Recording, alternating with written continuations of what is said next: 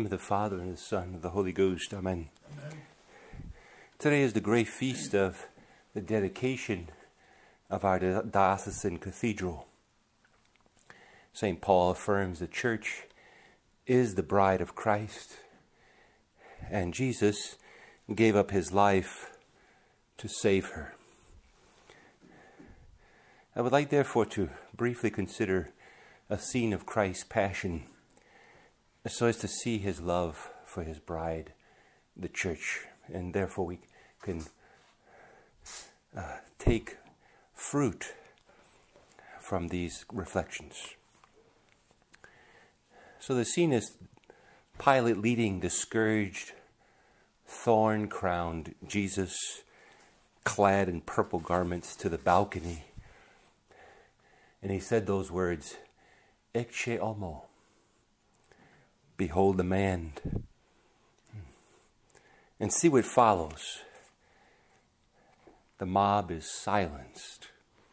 All tongues are momentarily hushed. The people press forward. An exclamation of horror burst forth from the multitude. Dead silence follows, and with difficulty, Jesus raises his head and casts a glance upon that excited, angered crowd.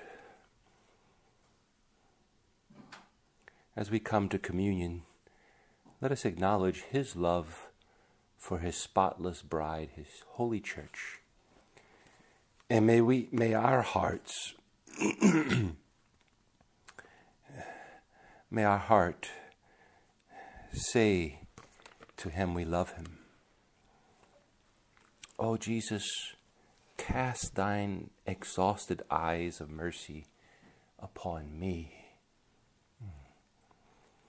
Let thy gaze of pity and love rest upon me.